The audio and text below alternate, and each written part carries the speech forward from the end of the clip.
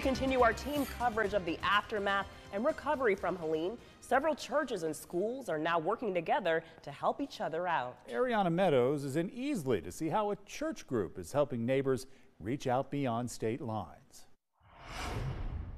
I'm here on Meadow Ridge Road, where you can see tons of church volunteers behind me removing downed trees from a neighbor's yard. When disaster strikes, the Easley community says all hands are on deck to restore the area back to its former glory. We hadn't had anybody come to help us until 5 Points showed up. I spoke to a resident who tells me the roots from the tree in her front yard lifted her house a few inches off the ground during Friday's storm. But we're here. God is good. We don't have power. We haven't had power for 6 days.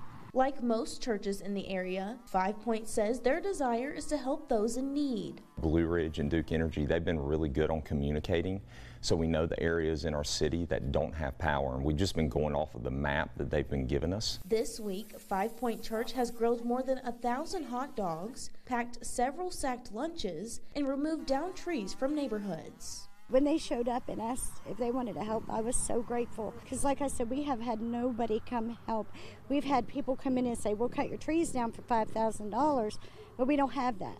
5 Points says their work doesn't stop in Pickens County. They're accepting donations of non-perishable food items, water, toiletries, and diapers to send to families in western North Carolina. We've got a connection up there in Candler, North Carolina, where we're going to drop it. They're going to helicopter it into some of the remote places that don't have anything right now. I think that's what makes it so rewarding, is knowing that, you know what, we're just all in this together. And the cool part about it is there's so many churches and other organizations that are doing a great part as well in it.